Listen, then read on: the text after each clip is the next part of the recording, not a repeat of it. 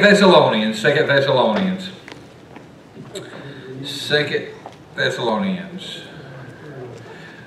This is gonna be more of a, I don't know, a study than a sermon, I guess. Kind of got a different thought. 2 Thessalonians in one hand, and Jude, the little book of Jude, right before Revelation. All right, 2 Thessalonians, chapter 2, we're just going to start at the first verse and we'll read a little bit. It says, "Now we beseech you, brethren, by the coming of our Lord Jesus Christ and by our gathering together unto Him, that ye be not soon shaken in mind, or be troubled, neither by spirit, nor by word, nor by letter as from us." In Paul's day, they were writing letters claiming to be from Paul when they weren't. "As that the day of Christ is at hand. Let no man deceive you by any means, for that day shall not come," talk about the day of the Lord, "except there come a falling away first, and that man of sin be revealed, the son of perdition." What I want to bring your attention to is in verse 3, where it talked about, "For that day shall not come except there come a falling away first." Now, in the book of Jude, we went through the book of Jude. I forget how long we was in there. Do you remember, Brother Bradley? I have no clue. We was in there quite a while. We spent several months, I think, in the book of Jude. And it deals with apostasy. It deals with falling away. Look at verse 5. "I will therefore put you in remembrance, though you once knew this, how the Lord, having saved the people out of the land of Egypt, afterward destroyed them that believed not."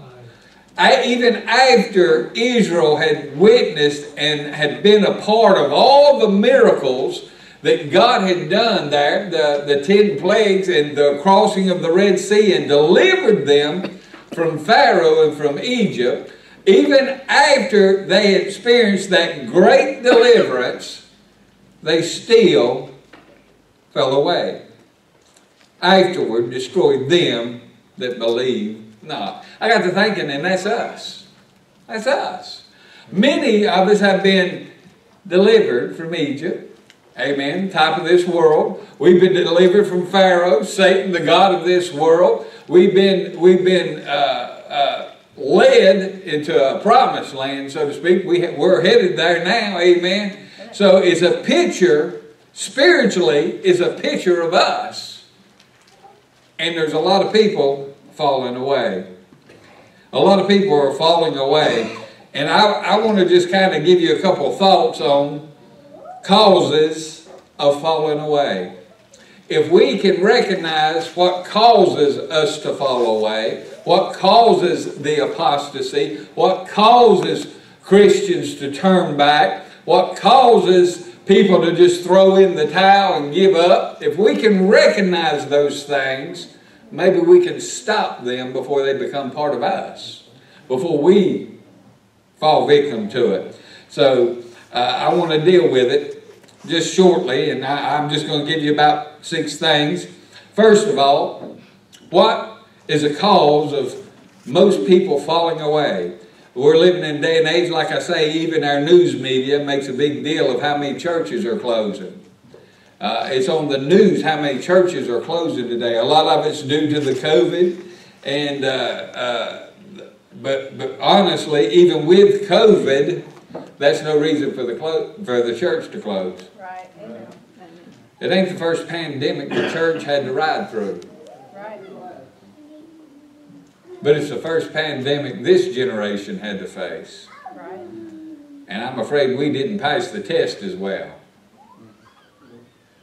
That's the difference.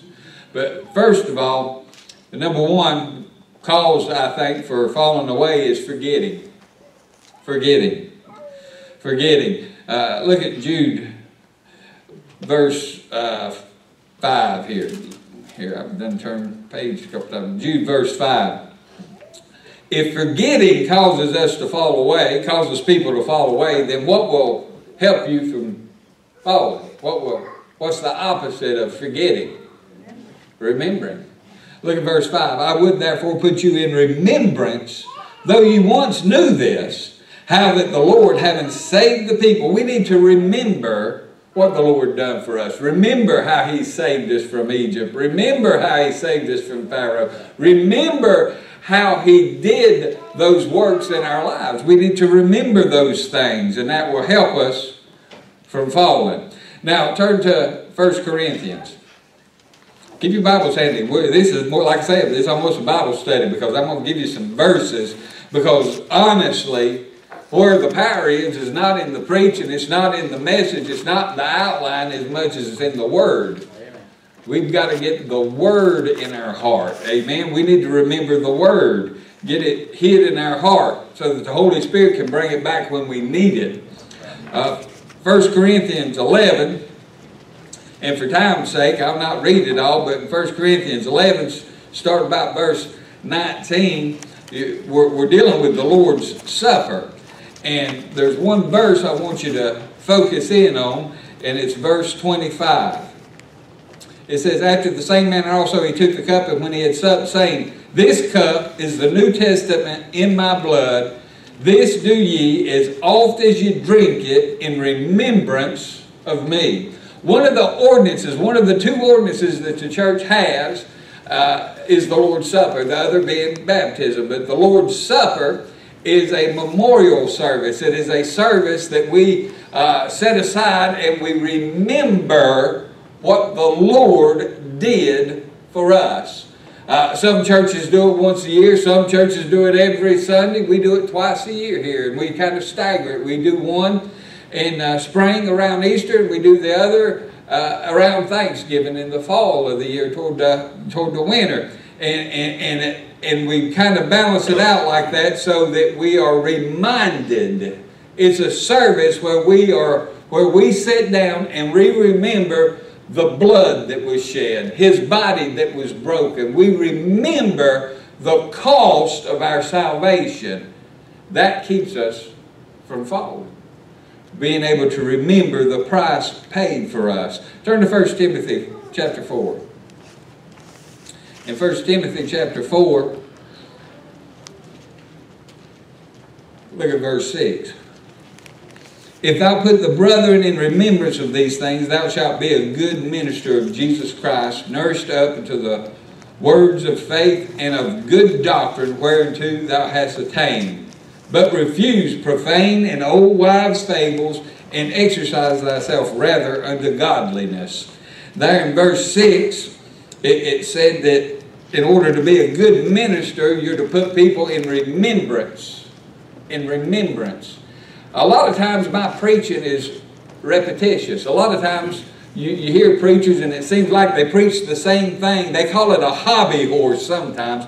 Whatever the preacher feels is very important, whatever the Lord's laid on his heart that is of importance to him, it seems to take precedent in his ministry. And he wants you to remember this and always think about this, and they preach on it a lot, and people say, well, he just rides a hobby horse. No, he's just wanting you to remember and don't forget.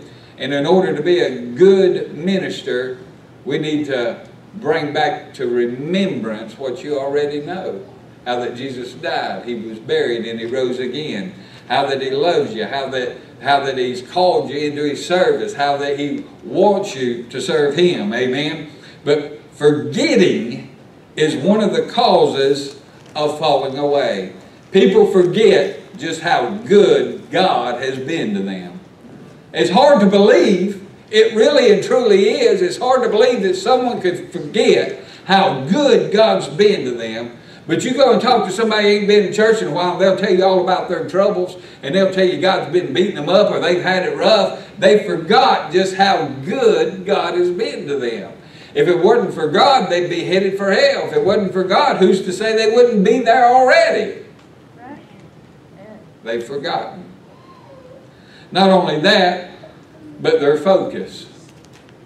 They're focusing on the wrong thing. Colossians 3 and verse 2.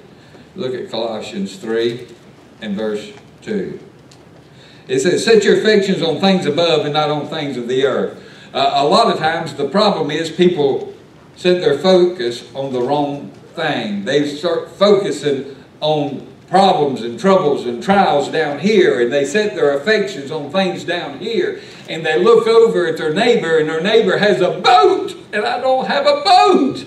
Their neighbor has a camper and I don't have a camper. Their neighbor has a Ford and I have to drive a Chevrolet. Oh my, yeah. Amen. That was Brother Larry. I'm just picking up. But you know what? They do that. And they get so focused on the things of the world, they forget this ain't our home. I've said it before and I'll say it again. The hardest job a preacher has today is getting God's people to remember this is not our home. Yeah. Everybody has sunk down roots and they have just anchored in and like they're going to live here forever. We're just temporarily passing through. I'm headed for glory land one of these days. A good example of losing focus is in 1 Kings 19. In 1 Kings 19, what happens? What happens when you lose focus?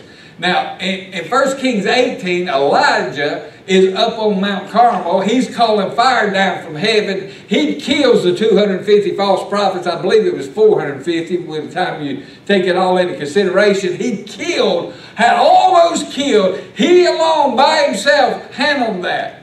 He had called rain back down. It hadn't rained in the space of 3.5 years. And he called for rain and rain came.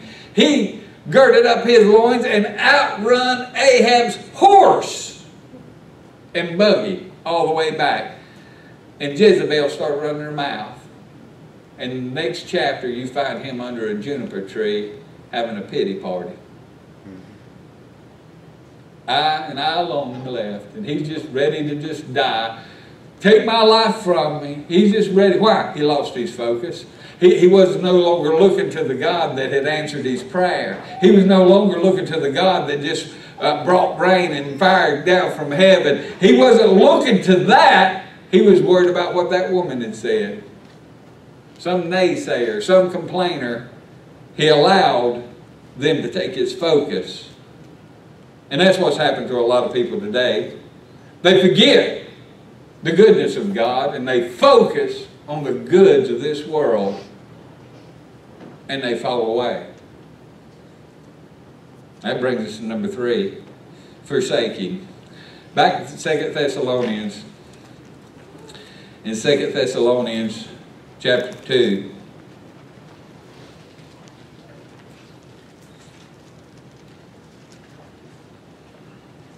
Where is it? In verse 2. That ye be not soon shaken in mind or be troubled, neither by spirit nor by word nor by letter from us.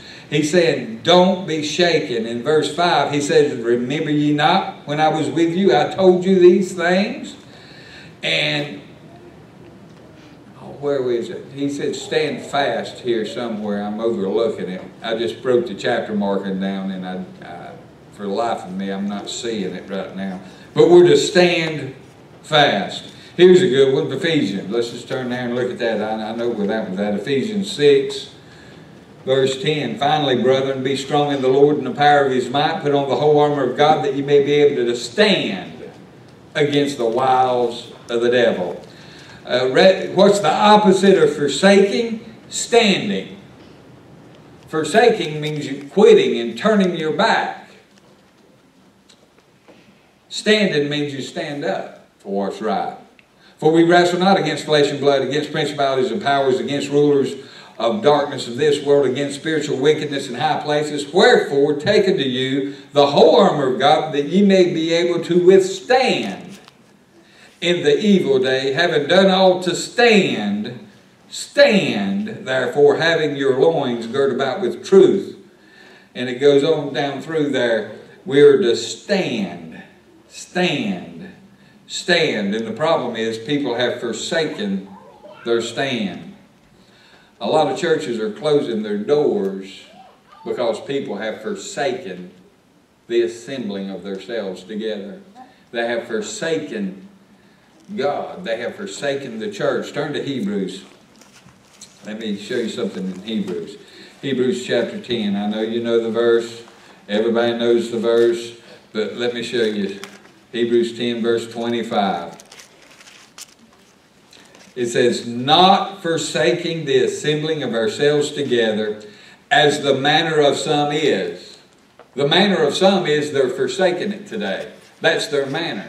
We no longer care about those old customs of assembling ourselves together. We don't see the need in attending church today. I could have church just as good at home, liar.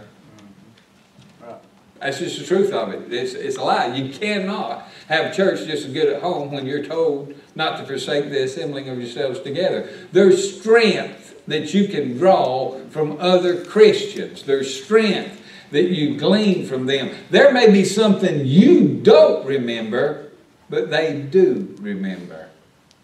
Friend, how many times have you, I've asked Brother Bradley, you know where that verse is? I've come in and I have a thought that would go with the message, but I can't remember where the verse is. I say, Brother Bradley, you remember where that is? Or I've asked Brother Roger, maybe even Brother Ryan, y'all remember where that verse is? Because I want to put it in the message. I want to read it again before I get in the pulpit. They may be able to remember it and help you. They may say something that would be a blessing. They may give a testimony. There may be a song. There's something here that we need, or he wouldn't tell us not to forsake ourselves. Now look, let's look at the rest of the verse. Not forsaking the assembling of ourselves together as the manner of some is, but exhorting one another. You get encouragement here. You get uplifted. You may be down. You may be having your pity party under your juniper tree and show up and somebody encourage you. And so much the more as you see the day approaching. As you see the closer we get to the Lord, the more we ought to draw in close to Him. The opposite of forsaking is drawing as close to the Lord as you can. People today have forsaken the book. They've forsaken the Lord. They've forsaken church, and they're wondering why they don't have any spiritual power in getting prayers answered, and why they struggle so much spiritually. It's because they've forsaken. I was this week. Two men pulled me aside. I was trying to, one time I was trying to work, I was mopping, I was sweating, I was wanting to get stuff done so I could just go ahead and get out, and pulled me to the side and said, Preacher, I want you to know the Lord spoke to my heart. The message you preached tonight really got a hold of me. You was tearing me up. I said, I wasn't aiming at anybody. I said, I was just preaching the truth, and if the Lord dialed your number, that was the Lord. The Lord's the one that did it. It wasn't me. And he said, no. He said, I know the Lord did it. He said, but you tore me up, preacher. You tore me up. and he started talking about how he had used COVID as an excuse not to come, and it was just so much easier to stay at home. It's hard to get up and get back to the routine. Is what he said. And he said, I want you to know, preacher, it made a difference in my life, and I'm going to be here. He wasn't here this morning. Another one pulled me to the side and was talking to me and how great it was, and took up a lot of time when I needed to be working and everything like that, and talked about how he was coming and going to bring his kid. And he wasn't here. We're in the falling away. When people, see, I didn't go to them. I didn't make them profess and promise and swear to me that they were going to be. I didn't do any of that. They came to me. And they still can't even fulfill their word. That's the day in which we live. Used to be, a preacher could go to somebody and get them to promise they'd come, they'd be there. Now when they promise me, preacher, I promise I'll be there, I don't even look for them. Because that rascal not coming, he just lied in my face. You say, preacher, that's awful, that's terrible. That's the day in which we live. And as we see this day approaching, we ought to draw as close to the Lord as we can. Get in His book more. Get involved in everything that we can get involved in. Number 4. After forgetting how good God is and focusing on the wrong things, you begin to forsake some things. You lay your Bible down. You don't pray as often. And then you'll find yourself here following the world. Following the world. Doing things you never thought you would do. When you got saved, you quit this and you quit that. You don't go here and you don't go there. But as you begin to fall away, you find yourself back in some of those old routines and in those old habits, visiting those old memories, visiting those old places, talking to those old friends, and you'll find yourself right where you used to be if you're not careful. That's falling away. That's falling away. That's following the world.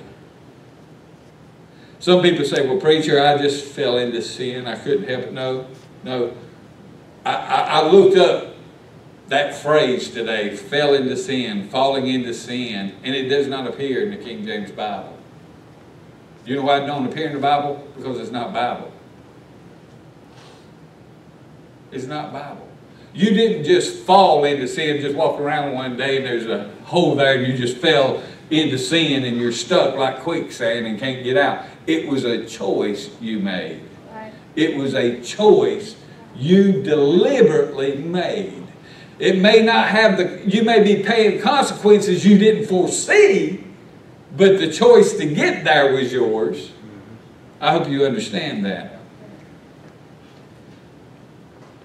We're not to follow this world. Can two walk together except they be agreed? Amos 3:3. You know why you came out of the world? Because you no longer agreed with the world when you got saved. Yeah. If you're walking with the world again, if you're hand in hand with the world again, that means you're turning your back on God. Because God hadn't changed. Who's changed? If you're going back to the world, it's because you've turned around. Yeah. Not Him. 2 Corinthians 6:17, we're to come out from among them and be separate. 1 Corinthians 6, verses 9 through 11 is good, but turn to Jude. For time's sake, I don't know how long it's been. I don't know how long I'm going to preach, but I'm trying to hurry. Jude 1:24. Well, preacher, I don't know what happened. I just fell into sin. Look at verse 24. Now to Him that is able to keep you from falling. How's that? And to present you faultless before the presence of His glory with exceeding joy. He can do it easily if you'll let Him. Just draw as close to Him as you can.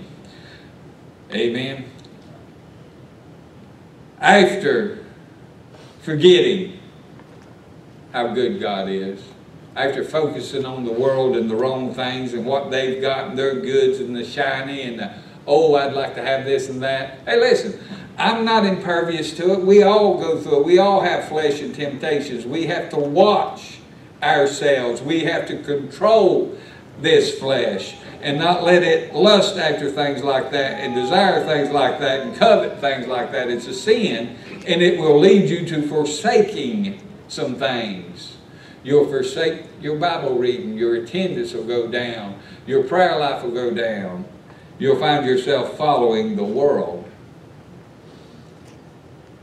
And then eventually, number 5, you'll fold. Folding. I don't know about you, but I told you, y'all know my testimony. I was 22 before I got saved. I was lost as a bat. So I'm using a poker analogy in my sermon. You say, I don't think you ought to do that. Well, then when you write a sermon, don't do that. Amen. Amen. But I'm using a poker analogy. It's something I understand, and I know some of you understand. Amen. When you play poker, you know what you do? You've got your cards, they've got their cards, and if you think your cards won't beat his cards, instead of betting, you just lay them down, you quit. You don't lose anymore. You don't have to give up anymore. You don't have to sacrifice anymore if you just lay down those cards and walk away. That's called folding. You know what's bad about folding? What if the other guy's lying to you? Mm-hmm. It's called bluffing. Amen? And I was a good bluffer. Why? Because I was a good liar. You say, preacher, that's awful, that's terrible. I was. They call it a poker face. What you do is you make them think you've got a tick. You say, what is that? Well, when you get a good hand, you know, some people, they can't help it. They get giddy. They get a little giddy. I got an ace. And a king. You can see it on their face. So when I look down to a 2 and a 4, I got an ace. I got a king. Make them think that my hand's better than it was, trying to get them to fold. Amen? And you know that's what the devil does? The devil tries to get you to fold. You've got the best hand. There is no greater hand than salvation. There is no better chance of winning the pot. Amen? Getting it all. Amen? Because you have, Jesus is the ace in the hole. Amen. Amen. Some of you poker players understand that, and the rest of you don't learn it. You'll lose your money. Amen, amen, amen. We're to hold fast. Don't fold. Don't throw in the towel too easy. Don't quit. People quit so easy nowadays. It just blows my mind how easily men are offended and ready to quit. How easily women get their feelings hurt and are ready to quit. It's just too easy. Listen, this flesh is going to want something that it shouldn't have, just like your child. Your child is going to want something that it shouldn't have. It's going to come in there. You've worked all day, ladies, and you've got dinner ready, and it's broccoli and liver, and boy, you're just looking forward to feeding them that junk. And the kid comes in there and wants ice cream. What are you going to tell him? No, wait till after dinner. No, you can't have no ice cream. I've worked hard all day. I've worked slaved over this stove. I've prepared a meal, and this is what you eat. You know, sometimes that's what the Lord does. But we don't want to eat it. We want some ice cream.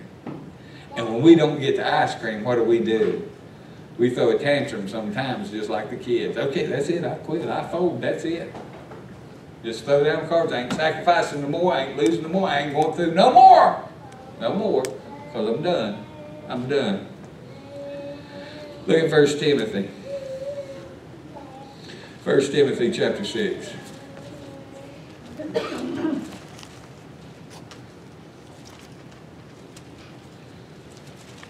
First Timothy chapter 6, verse 20.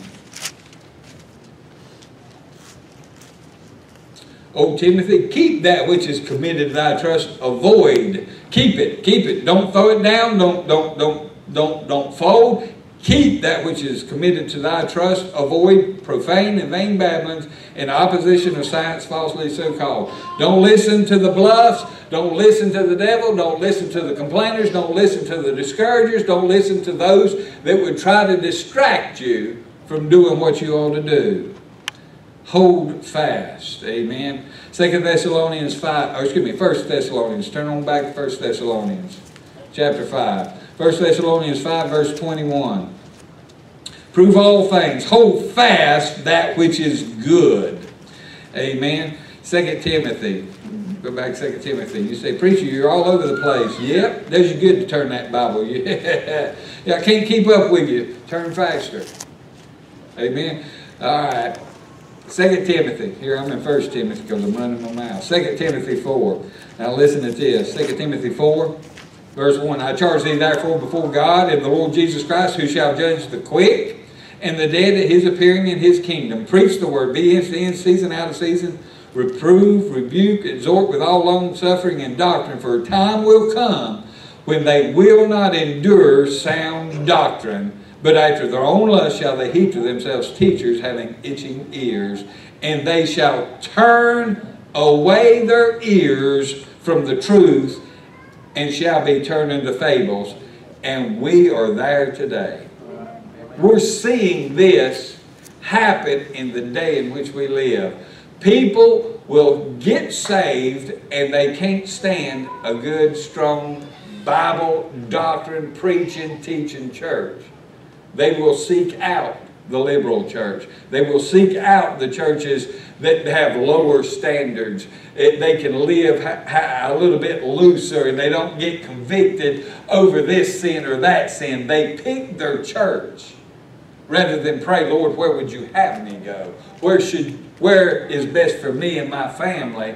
They say, well, you know, we can go over there and that preacher don't preach so hard against this, or that preacher don't preach hard against that. They don't say it out loud, but that's what's going on in their heart. That's how they're making their choices. They fold. In Titus 1, verses 8 and 9, again, we're told to hold fast. Why? Because there's many that will try to discourage you. Many will try to get you to quit. Many will bluff and try to get you to bet. Amen. But anyway, look at the last one. I'll give you this last one, and this one's going to probably surprise you. Fornication. Fornication. Another cause of falling away is fornication. Turn to Revelation chapter 2. Now, when I say fornication, I'm talking spiritually and physically. It could be both. Revelation chapter 2, look at verse 18. In Revelation 2:18, and unto the angel of the church in Thyatira write, these things saith the Son of God, who hath eyes like unto a flame of fire, and feet are like fine brass. I know thy works in charity and service and faith and thy patience, and thy works and the last to be more than the first. Notwithstanding, I have a few things against thee, because thou sufferest that woman Jezebel, which calleth herself a prophetess, to teach and to seduce my servants to commit fornication, and to eat things sacrificed to idols. Now, that's not just talking about physical fornication, that's spiritual fornication as well. You go worshiping other things. Let's look at another verse, 1 Corinthians 5. In 1 Corinthians 5, you know what was going on? In 1 Corinthians 5, we won't get there before long. There's fornication going on in the church. 5:1, it is reported commonly there's fornication among you, and such fornication as not so much named among the Gentiles, that one should have his father's wife. A man's son is sleeping with his wife, which would have been his stepmom. In the church, here in the chapter, look at the very last verse. But them that are without, God judgeth, therefore put away from among yourselves that wicked person. That wicked person. Fornication. Going after the pleasures of this world. Going after the strange gods of this world. And worshiping the things of this world will cause problems. In 1 Timothy 4:1, you've seen it again. I believe we've already read that. But let's look at it again. In 1 Timothy 4, now the Spirit speaketh expressly, in latter times some shall depart from the faith, giving heed to seducing spirits, and doctrines of devils, speaking lies and hypocrisy, having their conscience seared with a hot iron. Now, what is that talking about? That's talking about spiritual fornication. Following false doctrine. Following the wrong doctrine. You see it again in Revelation 2:14 and 15, where it talked about the doctrine of Balaam. You know what the doctrine of Balaam was? The doctrine of Balaam was teach Israel how to fornicate with people they're not supposed to, and that would get them to worship idols and gods of those women, and that was both physical fornication and spiritual fornication. God divorced Israel. You know why? because she went a whoring after other gods, fornicating with other gods. That's spiritual fornication. Now, you know, a lot of times a dirty mind and a dirty heart, people get convicted. And when they get convicted, they show up in church and they get convicted. Even if the preacher don't mention their sin, they're convicted because they know that they're not right, or something's said, or someone looks at them and they think they know, and then they begin to worry. And if you're not careful, when you're not living right and you're doing things that you ought not be doing, conviction will cause you to fall. Rather than repenting, you decide to keep doing what you're doing. Now, when I'm talking about fornicating, I'm talking about any kind of sexual act. If you're married, it's called adultery. Yeah. It's called adultery if a married person steps outside the marriage bond, and any sexual activity is adultery. Any activity between singles or involving a single is fornication. Now, I'll give you this. Dirty thoughts, fornication. You say, what do you mean? Jesus said, if you look upon a woman and lust after her in the heart, you committed adultery with her in your heart. So, if dirty images or dirty thoughts or just looking upon a woman, boy, I tell you what, that would shut down the internet and that'd get rid of half the phone usage. Right. You say, what? I challenged the parents several years ago, and I had some kids mad at me. I challenged the parents to take the kids' phone and look up what they've been looking at. That phone, you say, well my kids' phone, they've got parental guard on it, and you don't think they can get around it. You don't think they would try. You don't think one of their buddies at school hadn't already figured out how to get around that. That is the most wicked, filthy thing that's ever been put in a child's hand. Is a smartphone. And you say, preacher, listen, I understand there's cases where a kid may need one. In this day and age, and with all the stuff going on in schools today, I'd want my kid to have one if it was in public school too. I understand that. I'm not preaching against a phone. But I wouldn't let mine have one till they're 16. We homeschool. Mine came to me and wanted a phone. Daddy, can I have a phone? Well, you need a phone for it. So I can call somebody right there. There's a phone call on that one. Yeah. Well, now everybody else has got one. Well, you and everybody else. Yeah. That's right. And I don't have everybody else's salary. Amen. I can't afford another one. So if you want one, you use mine. You use mama's. You can use that. They didn't need one until they started driving at my house. In my house they did. But listen, if you are paying for that phone and you're paying for the service of that phone, you have a right to take that phone and go through it anytime you want to. Yeah. And Mom and Dad, I'd do it. Amen. I'd do it. See what they're looking at. Oh my, I can see panic in kids' faces now. They're thinking, how do I clear that? How do I clear that? How do I delete this? Oh my. If your kid has a phone in his hand right now, smack him. Because that's what he's doing. Amen.